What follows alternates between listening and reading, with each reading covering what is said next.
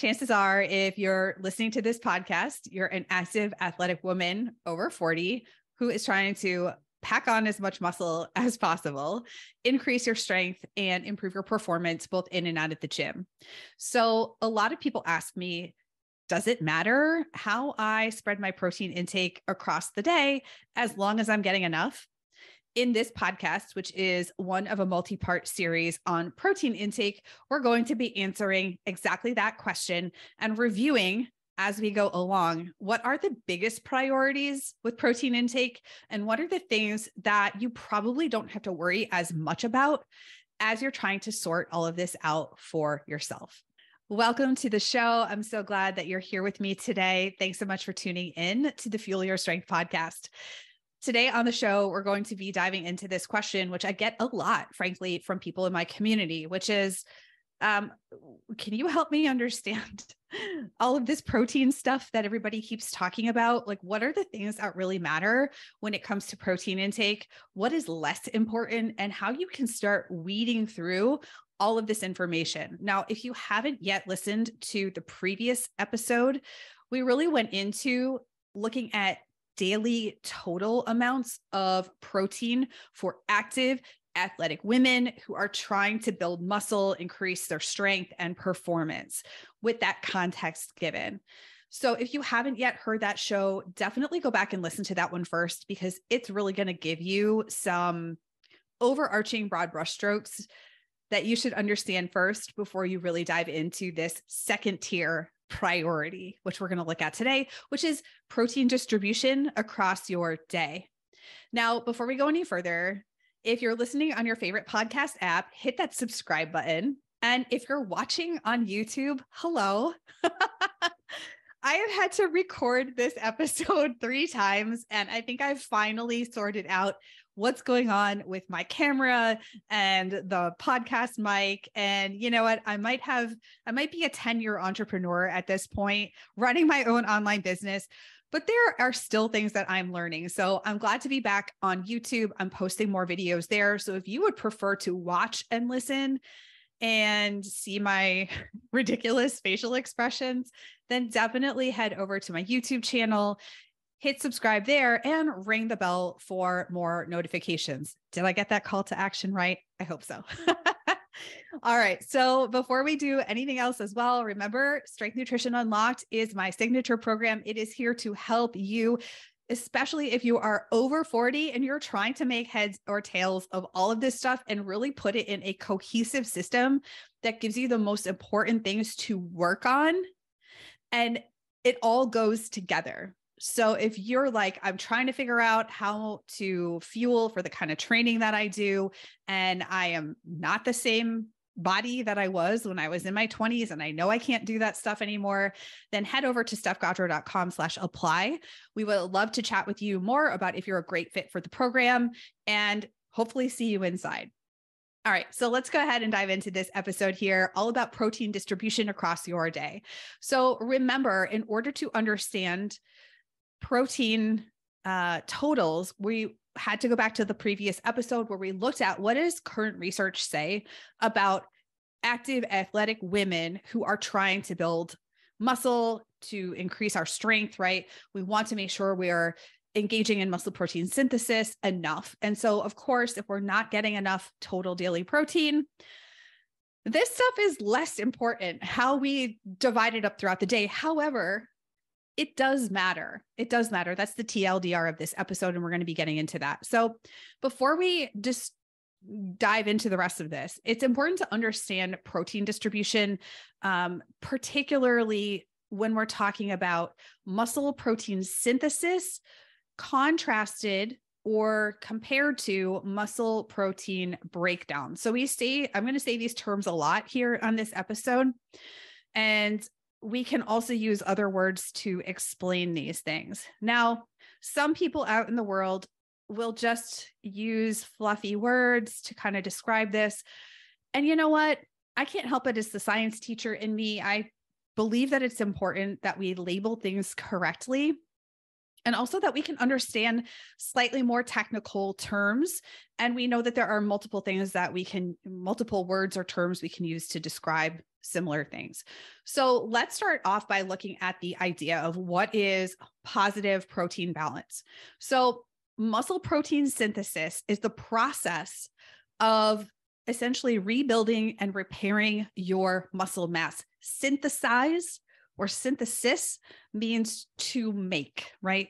So making muscle protein synthesis. And if we looked at a transcript of this episode, we'd probably say this term over and over again here and in all these episodes about protein. When you rebuild and repair your muscle tissue, this process of muscle protein synthesis is vital, right?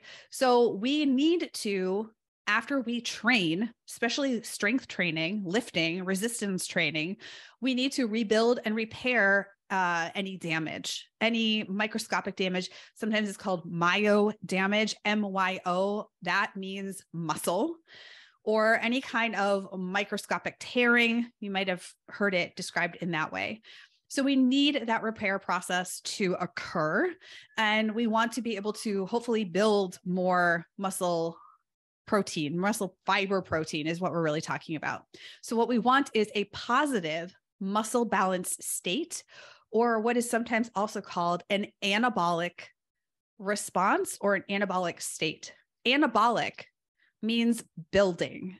A lot of people associate the word anabolic with anabolic steroids, which that is one effect of anabolic steroids, but we're not talking about you have to take anabolic steroids to have an anabolic response to the training that you're doing. So we want to build, we have to build. And if we don't, we're going to end up losing muscle mass over time. If there is not enough energy available to your body, and we're talking about both protein and non-protein energy, to review from a previous episode is carbohydrate, fat, and technically alcohol, although we tend to not discuss that in this setting here. And so if there is not enough energy available to your body, then the overall net balance is shifted toward muscle protein breakdown, which is called a negative muscle balance state, or in other words, a catabolic response. So catabolic or catabolism is breakdown. Anabolic or anabolism is building. And so sometimes we're using these terms, right? So I understand that we're using multiple words to describe these processes or these overall states, but it's important that we understand, especially as women over 40, that we need to strength train and we need to eat enough, particularly enough protein, so that we keep ourselves in as much of a positive muscle protein state or an anabolic state as possible, because we're already more susceptible to struggling with muscle mass and losing muscle mass over time, both as the natural aging process goes on, but also as we experience the loss of the hormone estrogen, right? So estrogen is going to be helping with muscle synthesis. So we start to lose that, especially through perimenopause. We have fluctuations after menopause or post-menopause. That amount is quite low. So we need help from lifting weights and eating enough protein if we want to stay in a positive muscle protein balance, or we want to have enough muscle protein synthesis so that we are overcoming any breakdown that occurs. So let's set the stage there. Now let's talk a little bit more about muscle protein synthesis, because we need to understand this if we're going to comprehend the importance of specific amino acids in this process. So muscle protein synthesis is very energy dependent. We need, as I said earlier, enough protein and enough non-protein energy, carbs for the most part, for this balance to swing toward the muscle building side, muscle protein synthesis side. We want to build muscle. I know I'm being repetitive here, but it's really important that we understand this. So this is why sometimes you'll hear people talking about carbohydrate being protein sparing. That's why we also need enough carbohydrate, especially for strength training. We're lifting heavy weights so that we're able to build the muscle protein that we want. We're able to add muscle mass, right? Building muscle takes place in two main phases, and we're going to talk about that here. So the first phase is called initiation. Initiation means to begin. And we're going to use an analogy here to help us understand. So imagine that we want to build a house. The initiation phase of building the house in this analogy would be gathering all of the tools and getting all of the materials together before we start building. If we were going to make a recipe, maybe bake a cake, same thing. If you've ever done baking, especially, you know, it's important to be precise, to have the right amounts of everything. You can't just wing it like if you're cooking, right? So whether we're building a house or baking a cake, we're going to be getting all of our tools and materials, our ingredients together before we engage in the actual process of building the thing that we're making. The second part is the elongation phase. So we need to initiate or start the process, and then we need to actually get the process running. We need to make the changes happen. So this is where the building takes place. And this part requires a lot of energy. This is where we're taking the ingredients for our cake. We're measuring them all out. We are putting them in the bowl. We're mixing them all together. We're getting it in the oven. If we're building a house, same thing. We're, framing it out. We're putting in the floors. We're getting the roof on. We're then going to go inside and do all the finishes and then make it look really pretty, right? Why are we talking about this? Because muscle protein synthesis, the initiation, the beginning of this process, is what we would call a trigger threshold system. We need a trigger, and we need to hit a certain level of that trigger in order for this to happen.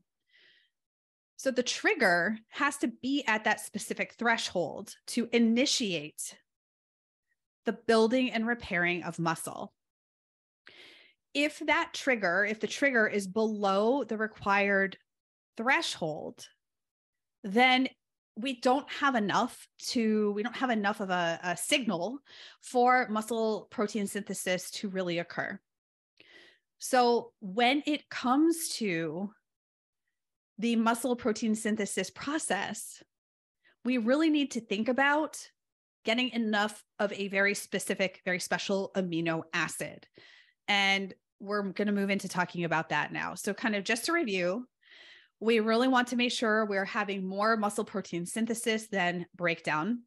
And in order to get muscle protein synthesis going, we need a trigger, and we need enough of that thing to actually tip the threshold, to get over the threshold, to get this process to occur. And that's going to help us go the rest of the way through the elongation process.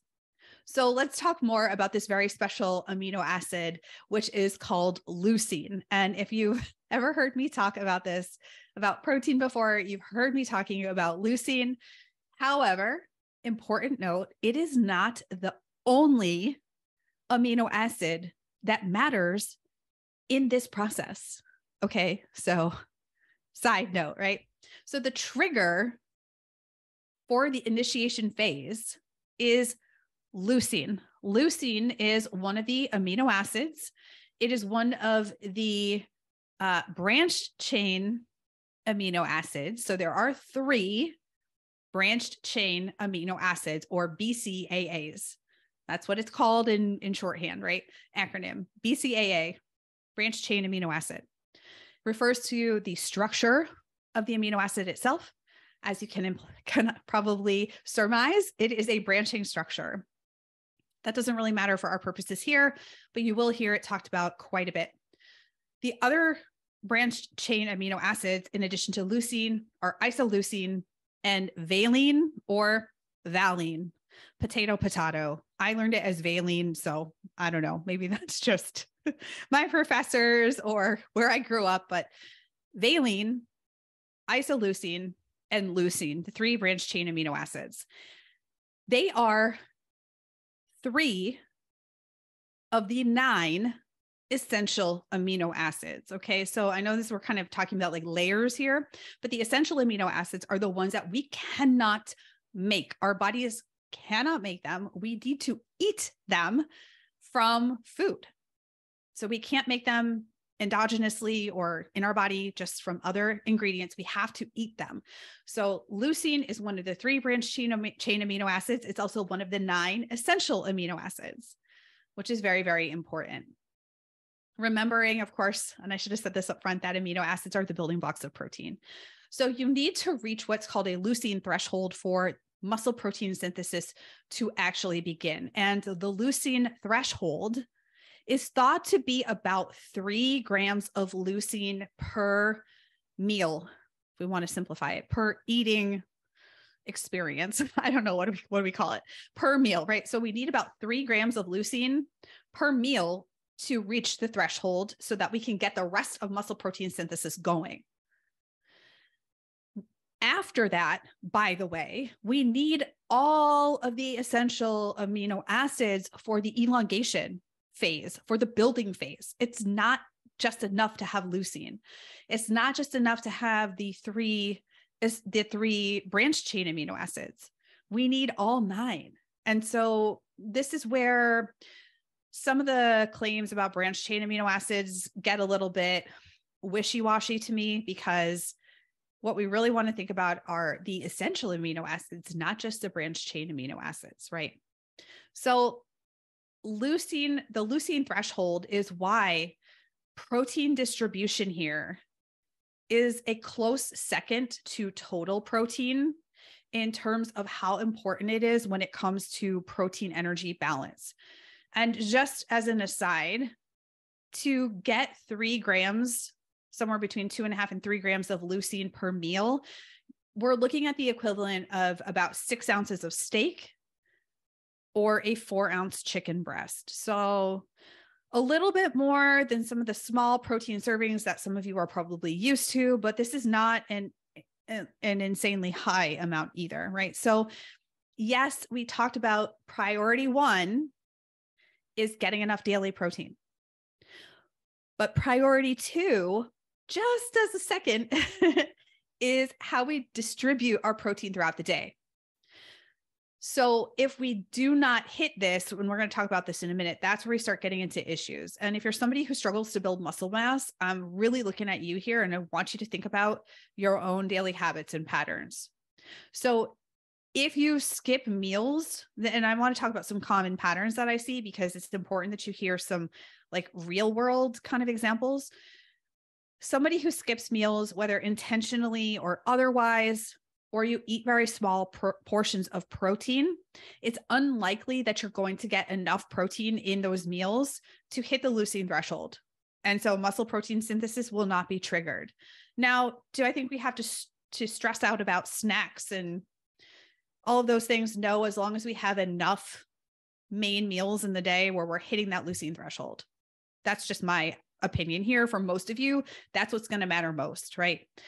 But if you're somebody who barely eats breakfast and you get busy at lunch and you're in Zoom hell and you're falling down the black hole, that's the middle of the day for a lot of us, you go train and then you're finally getting a chance to get protein in your dinner. Now we're going to talk about why the distribution matters in this case. So it is very common. I know we talk a lot on this podcast about like just eat more protein, and it is that simple, but also why are we having a whole series of podcasts on this topic? Because there's a lot of nuance, and it's not always easy to make change in real life. This isn't just about you listening to another fucking podcast, right? About like, oh, another podcaster talking about protein. No, we need you to then take that information. And this is, evidence-based, science-backed information. This is not just some random person on TikTok, like talking about barely eating any protein, right? So this is good information, but you still have to turn it into action. You still have to make it happen. You still have to build habits. You still have to get support. You still have to create systems. You still have to curate your environment. All of that stuff is what we do in Strength Nutrition Unlocked. So that's why just getting the information is only one piece of the puzzle here. So let's talk about now a skewed distribution of protein and what that can look like for people and why it's not optimal, especially if your priority or one of your main priorities is to build muscle mass and get yourself situated as you're going into your 40s and beyond, because we know that sarcopenia, muscle loss, is an important and very detrimental piece of the aging process. This isn't just about vanity muscles, y'all. Like, okay, it's like cool to feel strong and badass and like lift heavy shit and have muscles and like just flex your biceps. That's all great, but it's also about quality of life, independence, longevity. So metabolism, like this is metabolic health. This is so critical. So that's why we're really going into depth with this particular series.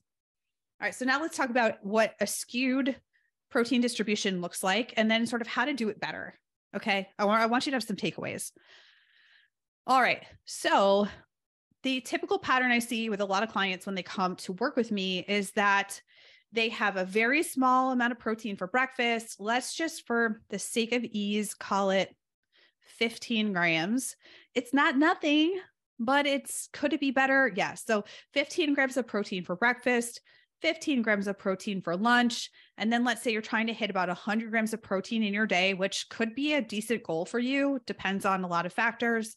I like to generally see my clients be higher than that, but a lot of that depends on the stuff we talked about in the previous episode.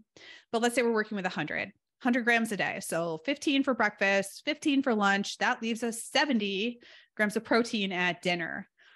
Theoretically, we have hit our daily total, right? We've hit 100 grams. So if we are able to consume 70 grams of protein at dinner, which a lot of you are going to frankly struggle with, because if you're not used to eating a lot, there's that.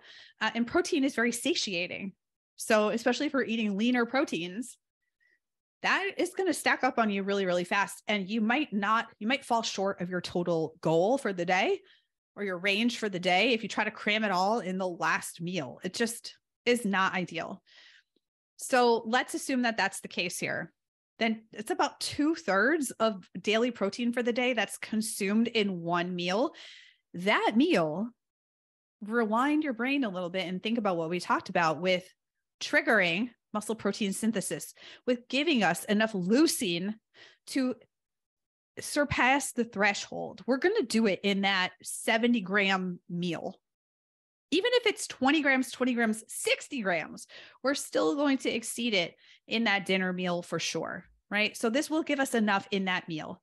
But because the trigger is all or nothing, and we need about 3 grams of leucine in order to make that happen, what that likely means, especially if those first 2 meals of the day were very small, is that we did not hit the threshold to really trigger muscle protein synthesis in the first 2/3 of the day. So, and I talked about this in the previous episode, when I ask people to recall if they've eaten enough protein, they tend to remember the dinner meal, the last thing that they ate. And they're like, oh yeah, I ate a big dinner. I ate a lot of protein on my plate, but they forgot about lunch and they forgot about breakfast. Actually, it was 2 episodes ago in the within day energy deficit episode. So definitely go back and check that one out.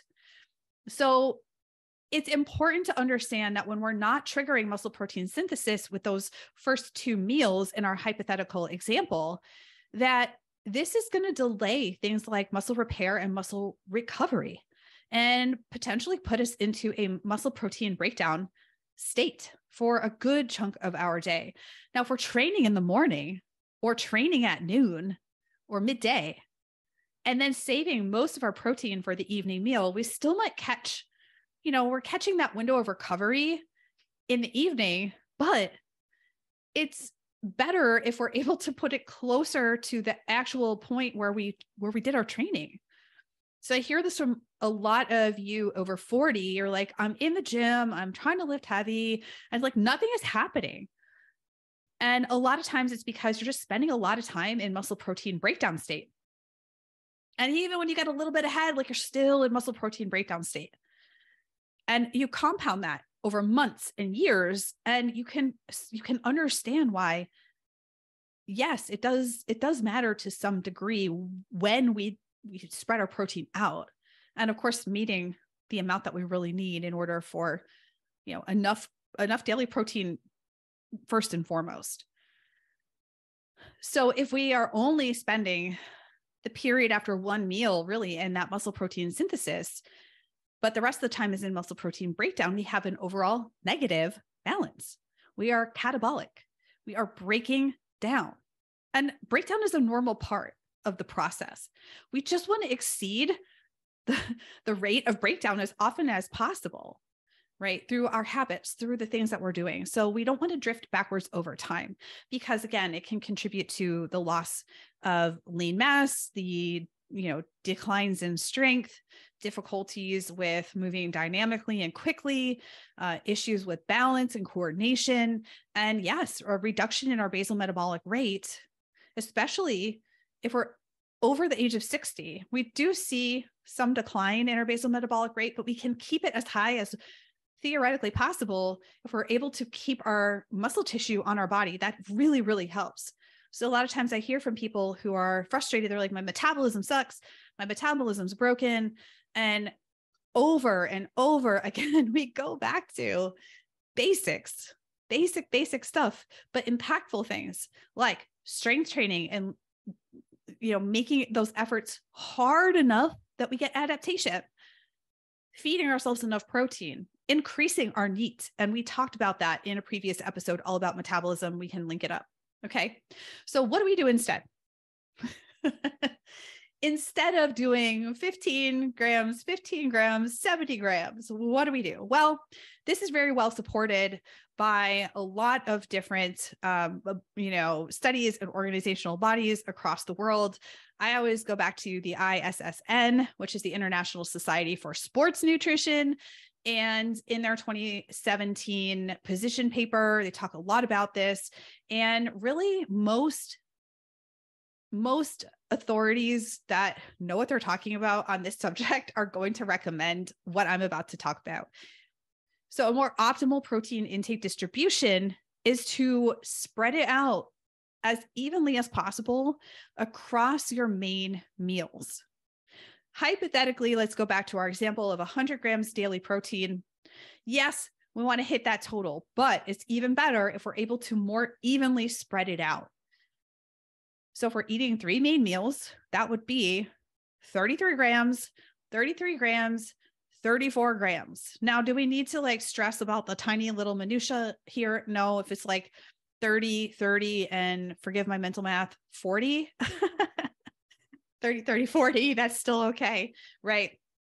Please don't use this podcast as a reason to stress the fuck out over exact even splitting. No one needs to go there. Just take the concept. Okay. So if we're able to do that, then each time, if we're eating a high enough quality source of protein, we're eating proteins that are rich in the essential amino acids, then we're going to get enough leucine to trigger the process of muscle protein synthesis. Now, once muscle protein synthesis is triggered, it tends to quote unquote run for 1.5 to 2 hours before dropping back to baseline. And the drop back to baseline occurs whether there's a constant supply of amino acids to the system or not, because building muscle is such a resource intensive process that it can only run in short bursts, if you will. So by eating more evenly spaced protein dense meals with enough total energy, including carbs, to support this process, really allows for muscle protein synthesis to happen at least a few times over a 24-hour period. This is one of the reasons why we're also not huge fans of long fasting periods constantly day in, day out for female athletes over 40.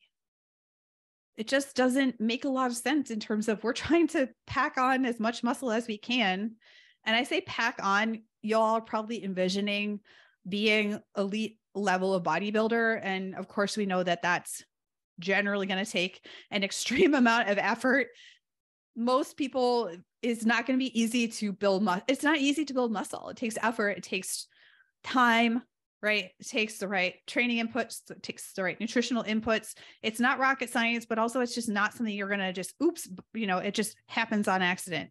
When I say pack on, I just mean we want to maintain as much muscle tissue as possible and build as much as possible before we start to get into our later years, our later decades, right? So if we are introducing more opportunities in our day to get muscle protein synthesis going, then this is going to make it more likely that our overall balance will be tipped in the favor of building muscle rather than breaking it down. There's nothing more frustrating to me and probably to you when I get the emails, I get the DMs on Instagram, and I feel you because I was there. Keep bumping into my water. I'm going to move it. I was there I've told this story probably 100 times. In 2012, I was at the long end of endurance racing for 8 years. I burnt out because I was under fueling and I just burnt out. And I then transitioned into CrossFit and strength training in 2010. And 2 years later, I realized wow, I'm having a hard time recovering. I'm sore all the time, really sore, uncharacteristically sore all the time. I mean, as an athlete, you get to know soreness in your body and what's normal and what's not. Something was not right. And it really had caught up to me. And when I hired a nutritionist, sports nutritionist to help me, and we looked at what I was eating, he was like, how are you not completely really fucked up from this? Because everything was really low except my fat intake, right? Protein was low, carbohydrates were low, overall daily energy was too low. And so I was in this high muscle protein turnover state. Now this was 12 years ago, right? 10, 12 years ago. So you know what? I get it. I understand this is not stuff that we were taught, but the best time to make change, if it wasn't 10 years ago, if it wasn't 6 months ago, the best time to make change is now, is to try to do a little bit better, right? So don't feel bad if you listen to this podcast. You're like, I just didn't know. I didn't know either. No one ever talked to me about how much protein my body needed to support the kind of training and athletic pursuits that I love. And it took me intentionally seeking out a coach, which, by the way, I highly recommend. And I would love to work with you on this because you are going to need support. It's not just seeing the numbers that you need to hit. There are going to be mindset challenges that come up along the way. I promise you. So work with someone who has experience in the field, who understands sports nutrition, and who has been there, right? Who has been in your shoes and understands what it's like to be an athletic human. All right. So a couple more things here and we'll wrap this up. If we wanted to look at a per meal protein amount, because we talked about total daily amounts in the previous episode, current research recommends that we aim for about 0.4 to 0.55 grams per kilogram of body weight protein per meal. I know that was a mouthful. So again, 0.4 to 0.55 grams per kilogram of our body weight. That would be how much protein per meal. Let's take a 70 kilogram human. This would be about 28 to roughly 39 grams of protein per meal. So let's make life easy. Generally, what this works out to be is 30 to 40 grams of high quality protein in a meal across at least 3 meals a day. Because remember, we could get 30 grams in one meal, but then if we're not reaching our daily total, we're falling short, right? We could do better. So it's important that we spread it out and we get enough protein per meal that we're really triggering muscle protein synthesis. And it's also really important. Research is indicating more and more that the first meal of the day is probably the most important for this. And if you think about it, we've just slept all night. You've slept all night. You haven't taken in any food. And it's important that if you're going to especially get up and train, but just in general, that you're getting protein earlier in the day. another case for why time restricted eating or intermittent fasting or other forms of fasting, where you skip morning meals, you skip early day meals, is not ideal if one of our goals is to build muscle, to add strength. And that's probably you because you're here listening to this show. And we also talked about that a ton with Dr. Stacey Sims on the podcast that more recently I did with her, because she's been on the show like 2015. So this was, I think, 2022 that we did another round of episodes with her, and we can link that up as well. All right. So if you're wondering, what does high quality protein mean? Because I just said that. I want you to stay tuned for the next episode, because we're going to dive into this topic a little bit. In this episode, we went a lot of places. Our main question was, does it matter if we distribute our protein evenly across the day? And we really concluded that, yes, it does matter. It's not as critical as getting enough total daily protein overall. But when it comes to triggering the process of muscle protein synthesis, ending up in a positive muscle protein balance, or being in an anabolic state, a building state, yeah, it does matter, right? So we talked about those things. What is a positive protein balance? How does leucine factor into this equation, right? We really need to make sure we trigger the process of muscle protein synthesis by hitting that threshold. We talked about what a skewed distribution of protein could look like and why it's suboptimal. Again, especially if our priority is to build muscle, is to add as much muscle mass as we humanly can without pharmaceutical intervention. Let me just say that. I mean, that's what we're talking about here, right? And we also talked about what is a more optimal spread way to approach protein intake throughout your day. Finally, we talked about what that could look like on a per meal basis. So the point is not to be perfect here. And like I said, you might be listening to this show and think, all right, well, I know what to do. It's in the how do I do it piece. So if you want assistance, you want guidance with that from an expert who understands not only the technical pieces, the performance nutrition pieces, but also the mindset pieces, the shit that you're going to run into when you're like, I'm eating more. I don't know. This makes me feel a certain way. You need somebody there to support you. And that person can be me.